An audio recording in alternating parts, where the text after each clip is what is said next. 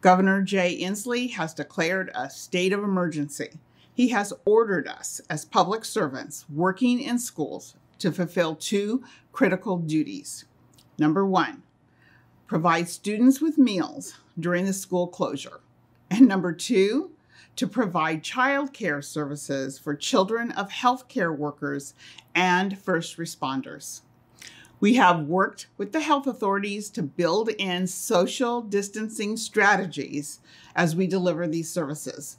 Now we must deliver these mandates for those who need us in our community during this war on the coronavirus. Clearly, these times are unprecedented. These are also times when we must stand up and be counted to fulfill our obligations as public servants. I am calling on all of you to stand up and stand together with me right now. Beginning Monday, March 23rd, paraeducators, custodians, nurses, bus drivers, and other classified staff will be called to work sites on a rotational basis to staff 5 day camp sites that will care for the children of first responders and healthcare workers.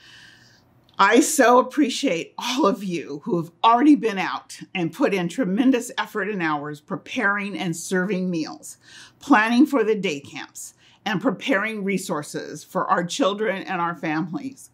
We will get through this the way we always do, together. Thank you so much.